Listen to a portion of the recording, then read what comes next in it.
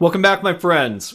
We're going to talk about really one of the most critical aspects of information technology, and that's information or data. You'll hear data and information, but information, well, it puts the information in information technology.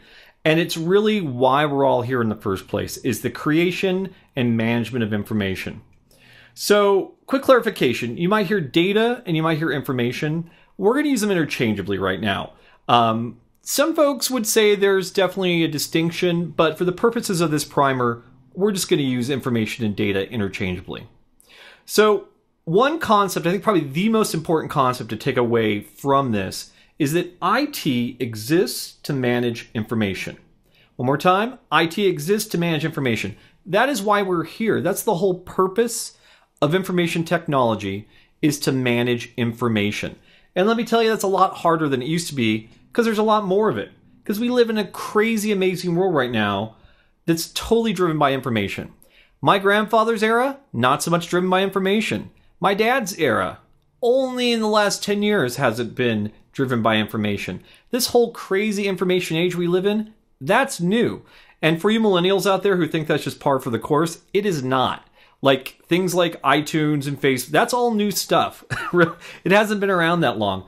But the crazy part is that everything you touch in our modern age creates information. Your personal finances, time management, music, medical records, insurance, all creates information, and a whole lot of it too. Now, we've been on this rock for a long time, and we've been able to write for about 5,000 years. I think it was the Babylonians, could have been the Mesopotamians, I get confused. One of those guys came up with written language about 5,000 years ago. And it was pretty basic stuff. And as we progressed for the last 4,900 and, 70 plus years, there still hasn't been a huge amount of personal data. Maybe there was a will or a deed or a birth certificate or death certificate. But that was kind of the extent of personal data. There really wasn't a lot of it. People didn't have Facebook back in the day where they were posting like crazy. But all of a sudden, over the course of the last 5,000 years, our whole entire universe has been permeated by personal information. I want to make that clear, because that is a totally new concept in human evolution. Brand new. And what's crazy is the amount of data we store is growing at a huge rate. Every day in the world, on average, we're creating 2.5 quintillion bytes of data. Now, I'm going to be perfectly honest with you. I had to look up what a quintillion was. I had no idea, because really it's not a number you deal with on a regular basis. Turns out a quintillion has 18 digits. So that's a lot, yeah. And we're creating this every single day. And that number is growing. It could be like 2.7 quintillion now. Every day, exponentially, we're creating more and more data. So if we think about what's even crazier, is 90% of the data in the world was created in the last 2 years. All right, just think about that for a second. 90% of the data that exists in the world today was created in the last 2 years. So what's it going to be like in 5 years or 10 years? I mean, how much more data are we going to create? Now, the upside on this is if you're actually looking at getting into a career in information technology, you got a lot of growth there. So I wouldn't worry too much about job security, given that we're creating so much information every single day. Now, information comes from lots of places. We talked about social media, all those Facebook posts, about 1 billion people on Facebook. So yeah, they're creating a lot of data. Even sensors now. I got this thermostat at home. It's super smart. It has logs. It can tell me what the temperature was like a year ago. That's all data going in a database. GPS, of course, transactions, Amazon, you buy something, all that gets stored. Everything you do every single day creates information.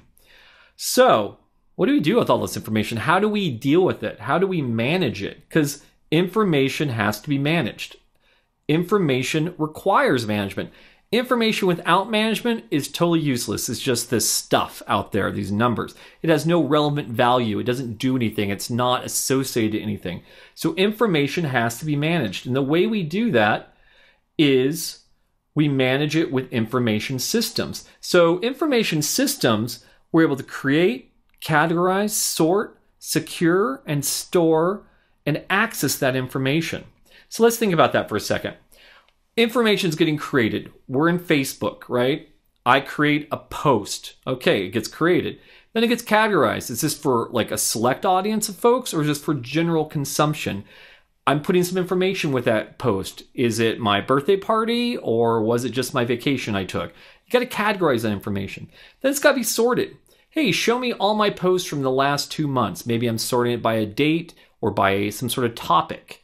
Then you got to be able to secure it. I only want people looking at my Facebook posts who have access to them. I'm going to create a smaller, tighter group of folks who can get access to that information. Same with my medical records or my finances. I only want the people who are supposed to have access to that critical information. That data's got to be stored somewhere. We talked about databases. I guarantee you Facebook has a lot of databases. So does all these other large consumer products where information is being created. Then you got to be able to search for it. How am I searching for information? Am I going to Google, or is there another search engine as part of that information system I'm using? Information that can't be found is totally useless. That's one of my little mottos. If it can't be found, if it can't be searched, it's of no value. And then how am I going to access that information? Am I going to access it via my phone? Am I going to access it in a browser? How am I getting at that information? All of these components need to come into consideration when building an information system. So information systems use all of the components that are part of IT. Now, we talked about in the intro of the primer all those different things that make up information technology, things like servers and networks and databases and user interfaces. All these things are used to build an information system. And information systems use most of the same components. Like every information system tends to have a database, tends to have a front-end application, tends to be hosted on a server. It's just kind of bread and butter stuff. It's what you do. But each information system, even though they have a lot of commonality in terms of components, is designed to serve a specific purpose.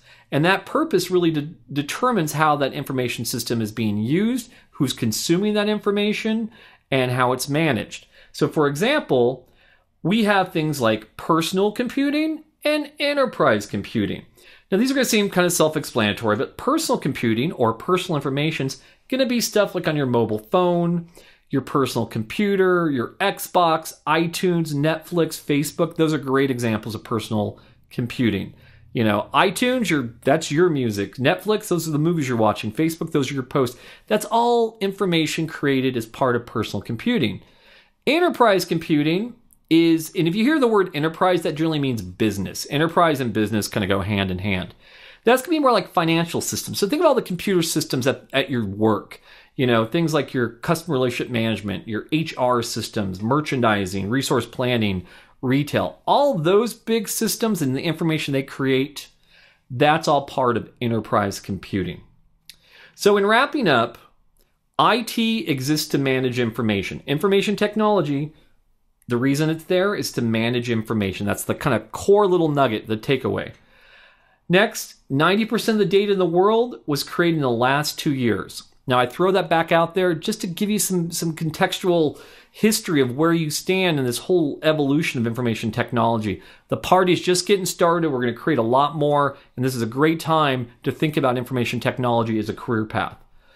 Next, we manage information with information systems, and information systems are made up of all the core IT components that are used in IT, such as database, servers, applications, etc. All right. Thanks so much. Stick with us for the next program. Really appreciate it.